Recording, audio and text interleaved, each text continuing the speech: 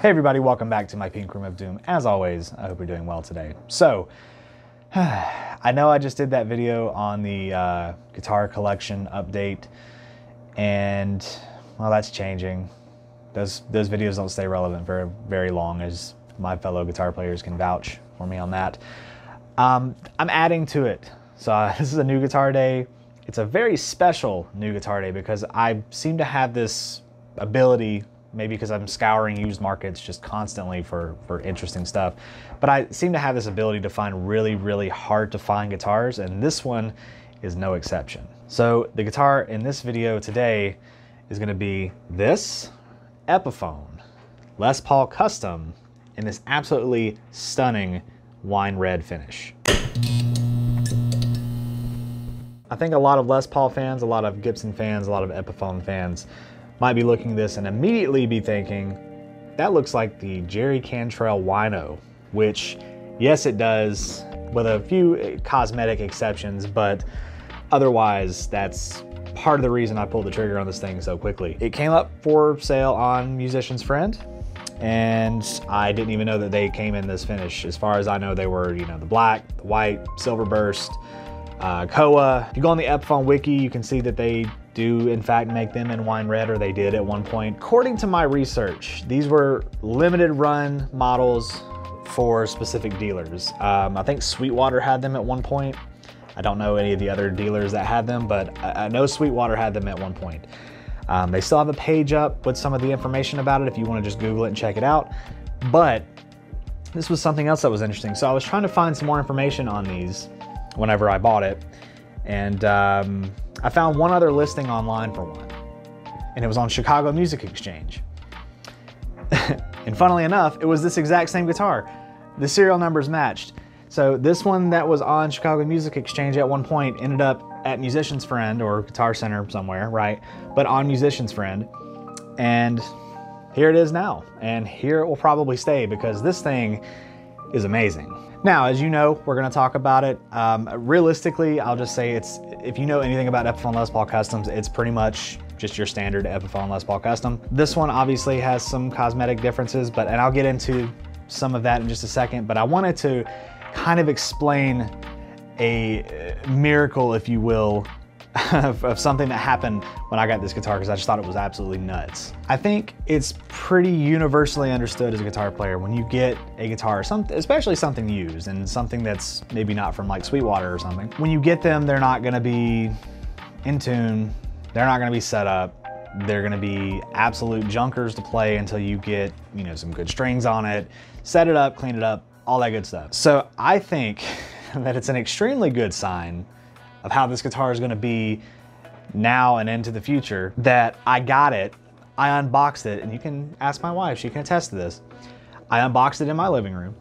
I took it out, I got all my stuff together to clean it up, restring it, all that kind of good stuff. And just kind of as a joke, I always like to just say, hey, I'm gonna play a G chord, see how badly it's out of tune. I strummed that G chord and it is perfectly in tune. Not one note is out at all. That blew my mind. I know that sounds so dumb, but it blew my mind that I got a used guitar from a Guitar Center, shipped, and it was in tune when I unboxed it. And another thing, it's set up damn near perfect. I mean, the pickup height is like bang on, the action is low and comfortable, the neck is perfectly set. I mean, it's just out of the box, literally. Realistically, even the strings aren't that bad. I think, yeah, they're D'Addario, so hey. But anyway, that's just kind of a miracle on its own. It just goes to show that you can get a guitar shipped and ship it in tune. I know a lot of people detune them and everything, but this was shipped perfectly in tune, arrived perfectly in tune, perfectly set up. Again, I think that's a good sign for how good of a guitar this thing is. So aside from my little side stories, let's go ahead and talk specs, because I know that's what everybody's here for. Not really, but I'll get into the specs of it, and then we'll get into some playing demos. As you know, I'll do one with a full mix, drums, bass, all that stuff. No singing, unfortunately.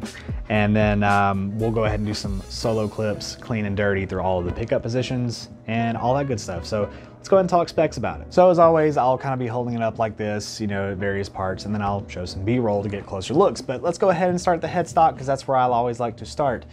So you can see from looking at it straight away that this is an older model Epiphone. This is a 2005 and it's Korean made, which we'll get into more of those points later on because as some of my returning viewers might know, I have some opinions about Korean made models. But this is a Korean made, it's 2005. You see the old Epiphone logo, the headstock shape, all that good stuff. Big old custom diamond inlay on the headstock, love that. Les Paul custom on the truss rod cover, and all that beautiful multi-layer binding around the headstock, completely in line with what a custom should look like. Flipping over to the back there, you can see the gold Grover tuners, hold tune very, very well. Working our way down to the nut, this nut looks like it could be a bone nut. Feels like a bone nut, doesn't feel like plastic. It actually feels like real bone too, so I don't know if it's like the new bone, Graphtec, whatever. But with it being a 2005, it's very likely. I don't know, it looks like it may have been changed at one point, but bone nut, good for tuning stability. Working our way down to the fretboard. It is a rosewood fretboard with the big, gorgeous block inlays. I love that. Got the binding down the side of the neck as per usual. Standard scale length, 24 3/4 inches. 22 medium jumbo frets. It's got the 60s slim taper neck profile and it's got a gloss neck on the back. You can see the back of it, it's all red right there. And scarf joint, which a lot of people, I don't know if they really care if it's a scarf joint or not, but I've always heard that scarf joints are actually more stable. So, and that's what a lot of Epiphones are gonna have anyways, the scarf joint. So, moving on. Oh, and the neck is also mahogany, as you would expect. Working our way down to this beautiful mahogany body.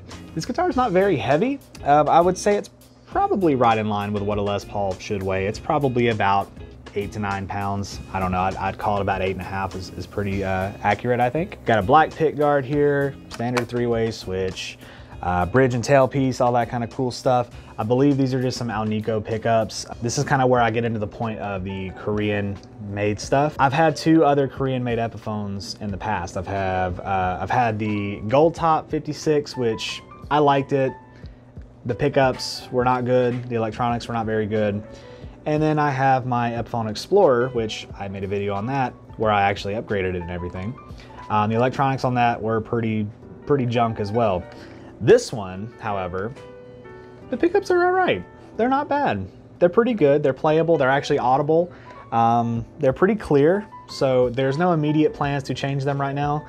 But seeing as what it looks like aesthetically, I think you have an idea of what I may do to it. But anyway, so black pick guard, black pickup rings, gold hardware on there. So gold little ring up here, gold pickup covers, gold bridge and tailpiece, all that kind of cool stuff. Now, one thing that I noticed about it is these knobs, right? I don't think these are the original knobs, but whoever put these on made a great call because I think aesthetically they just look so nice. And one thing that I did not see on the original pictures on Musician's Friend was this finish. So I think that's the one thing that stands apart from the Jerry Cantrell one, is that it's a plain top, I believe. Correct me if I'm wrong. This is a flame top, obviously, and that flame is beautiful, right? There's one oddity about it that I know that a lot of people don't necessarily like. I like it. It's this split right here. So you see like this side's more of like the plain and this side is more of the flame, and it's, you know, 2 different kind of reds.